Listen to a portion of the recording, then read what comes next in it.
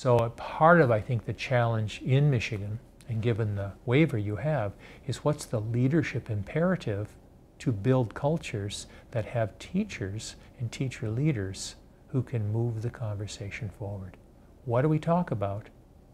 How do we talk about it? What does transform itself means? To change form. So if the data conversations are rich, people will be able to look ideally at practices. And here's the tough one. What should we stop doing?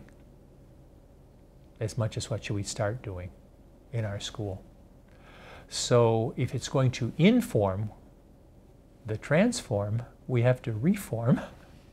And part of the reform is to reform the way we talk. So one of the, I think, big premises in our work is that the way teachers talk is a direct influence on what happens for kids. Fred Newman and his colleagues over in Wisconsin, his book Authentic Learning, says cultures of collaboration, which are more permeable to influence, can use data.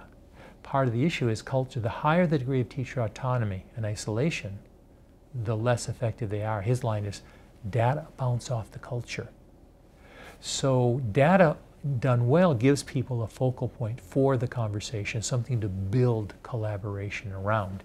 It's the other worst case scenario is, oh, it's Thursday, we have team time. What do we do? Well, people fill the time with minutia and busy work if they don't have purposeful conversations. I'd say, let's go wander around your school and watch some team meetings and find out what the conversation is. And let's notice that the conversation is really different in high-performing schools, and meaning schools that have a high-performance trajectory. They're real different than, I would call those moving schools versus stuck schools. I have a colleague in Tucson who has a pretty high challenge school, and high ELL, high free and reduced lunch. They're top of the state on grade 3 math every year, number within the top 5 every year. You get hired into that school, you know that once a week there's data on the table. We're putting the math work on the table and we're talking about it in our teams, not negotiable. So essentially your practice is our practice, and that we have to get those doors broken open. What does it mean then to help people learn how to talk and to push people past the discomfort of not knowing? Because that ultimately is one of the tests for psychological safety. It has to be okay not to know. Now, it's not okay to persist in not knowing. Willful ignorance is not an option. But I think the leaders have to be willing to make people uncomfortable, which is not the same as making them fearful. It takes principals who know how to cultivate the leaders on their staff. So for smaller teams, it's not a team unless it knows it's a team. The fact that it's Thursday and we have shared planning time doesn't make us a team. So part of the evolution of that is when the group has a group consciousness, they start to have identity as being a group that does shared work. Effective groups can talk about hard to talk about things in ways that people don't personalize. They know there's I guess there's two things. There's relational resiliency, meaning if you ask me a question about my practice, I don't take it as an attack. I assume it's out of curiosity and desire to know more about how I think as a colleague. The other is they have cognitive resourcefulness, which means they have a set of tools. They don't just take the first answer or the first way a problem is framed, because more novice groups, someone will say, well, here's the problem, and people just jump right into the way that's framed, as opposed to saying, let's think about this a little harder than that.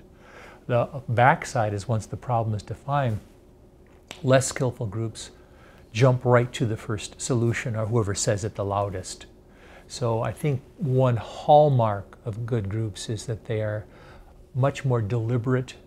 They can name how they're talking, kind of look at it from different directions, and they also have, I think, patterns of engaging a fuller sense of the group. So it's not just one or two people doing all the talking, all the thinking, all the deciding. One of the things we talk about is comfort with discomfort. people are, particularly early on, people are going to squirm a little bit. You're working on building a different kind of culture. And so if the facilitator, him or herself, is not comfortable with people's discomfort, then the group's going to get squirrely. So a good facilitator, so this will not be easy this first time. Let's honor the process. And so people don't slide off the protocols as well. So that's critical. The other is clarity of role, meaning do I keep my mouth shut and draw out from other people, or do I put my 2 cents in? And that'll depend on team size and who that person is to the team. But in general, someone taking a facilitative stance, and this is a mind bender for some people, I can be as useful or more useful to the group by quote unquote behaving neutrally and serving the group by drawing out their thinking than being impulsive and dropping in my own ideas.